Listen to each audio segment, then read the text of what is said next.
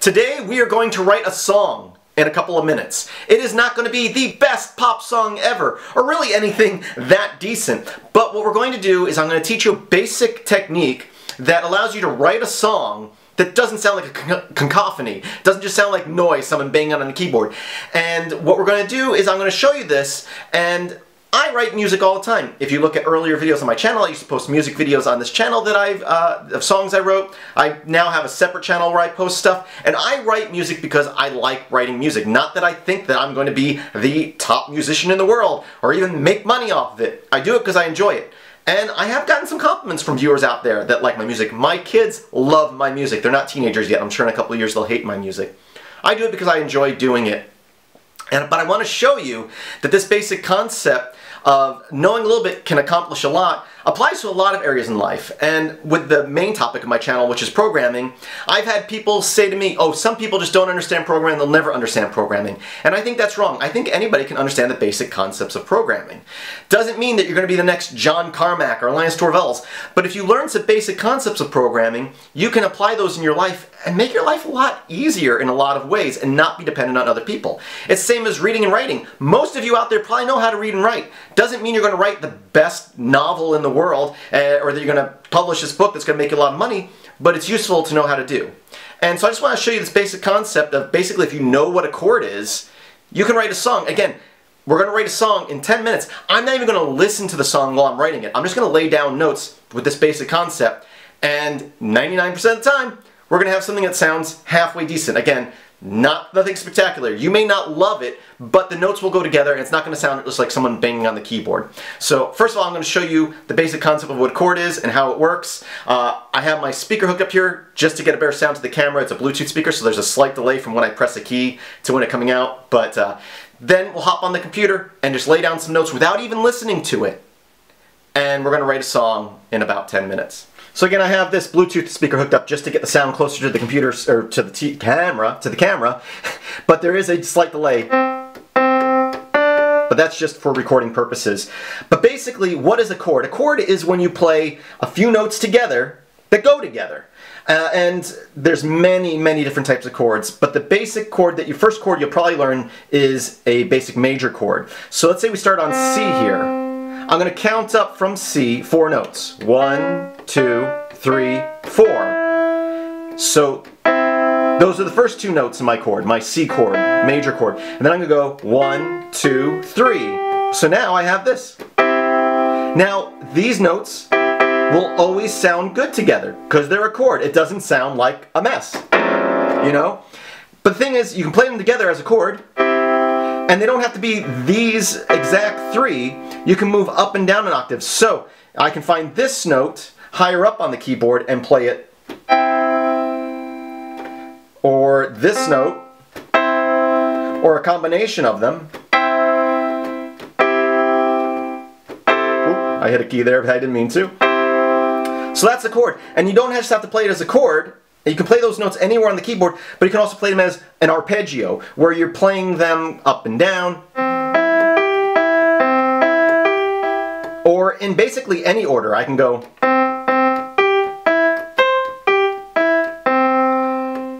and that's all I have to do. And I can play combinations of the chords and notes over top of each other, and it's going to make a song. So let's look at it in software. And don't worry, I showed you how to make a major chord, which again you can do with any key. So instead of starting there, I can start here. And I can go up 4 notes. And another 3. That's a chord. I can start here, and I can go 4, and I can go 3. That's a chord. And again, I can play these anywhere on the keyboard, and it makes the same chord. So now, I showed you how to make that chord, but your software on your computer can actually make those chords for you, and then you can manipulate them into arpeggios to write a song. So let's have a look. Okay, here we are in LMMS, which is a music creation software. My tutorial today, my lesson today is not about how to use LMMS, but basically just how to write notes. And you can apply this to playing on a piano or a keyboard, guitar, or just writing notes on a piece of paper, or any software that allows you to write notes. But let's go ahead, and what I'm going to do is I'm going to go into our loop editor here, and I'm going to pick an instrument. I'm going to pick a few instruments kind of at random. So I'm going to choose that, I'm going to choose this, I'm going to choose this. Those all kind of sound similar. Let's get something that might sound a little different. Sure. Funny sounding voice there. I think 6 instruments is good to start. And what I'm going to do is I'm going to go into the piano editor here. Now, we learned how to write a chord, right? I just taught you. You start at a note, count up 4. Whoops, that wasn't 4. Boom. Count up another 3. And now I have a chord.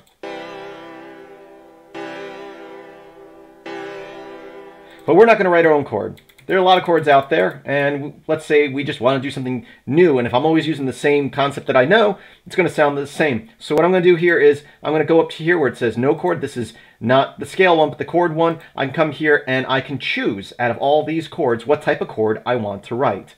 I'll choose this M6, okay?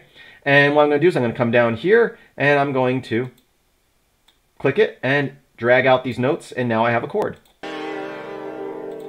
Now what I'm going to do is I'm going to set this back to no chord, and I'm going to drag these notes out like so, making sure that I leave them where they're supposed to be. And now I have an arpeggio. Again, I'm not going to listen to stuff as I'm writing, because I'm just going to show you that it's not that I'm listening to what I'm writing, but knowing the concept of what I'm writing, okay? So I'm going to take that, I'm going to copy it, I'm going to create a new loop, go to my next instrument, and I'm going to paste in those same notes. And what I'm going to do is I'm going to actually create another type of chord, which is an octave chord, which is just playing the same note on different octaves. So going up from C3 to C4, and another one to C5. And so now I have that going. Next, I'm going to create another loop, open up the piano roll, paste in those same notes. I'm going to shorten them up like so, and I'm going to drag this here, here, and I'm just doing basic arpeggios at this point. And now I'm going to copy that. I'm going to create a new loop on the next instrument, open the piano roll, paste this in there, and now I'm just going to actually make this one do the same arpeggio down, and maybe have it go back up at the end there. And next I'm going to create another loop, open the piano roll, paste in that, and I'm just going to shorten these up a little bit and maybe just do 2 of each. New loop, piano roll, paste in those same notes, make them real short. And what I'm going to do here is I'm going to start just laying down those same notes randomly. But I know that they go well together because they're all from the same chord. So I'm going to just lay down a bunch of the C notes. Now I'm going to go put down some of the E notes. I'm going to put that there, there, there.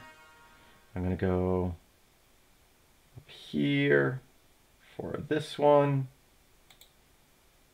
and here, here, and here. Come down to this one for here.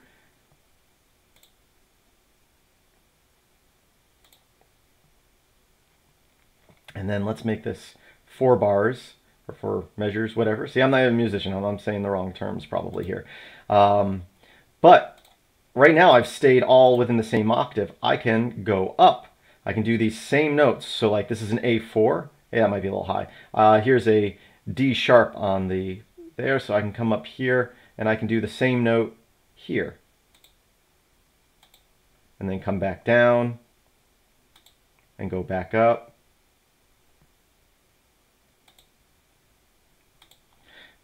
Now, I haven't listened to any of this all together, and I kind of randomly replaced notes, but let's go ahead and put all our loops together just to hear what they sound like together. I will set this to loop, and I will press play.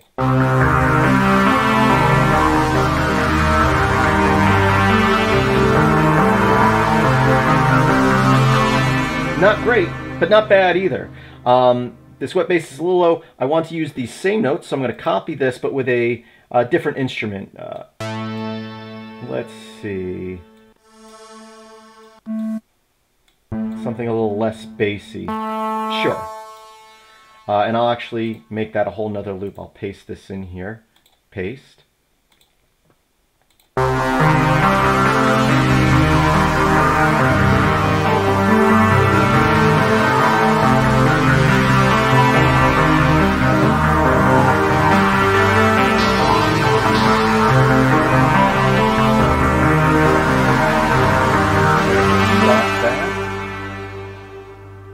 And what we're going to do at this point is, well, let's add some basic kicker drums. That's always, I always like a nice steady bass drum here. Boom, boom. We'll add in some hi-hats.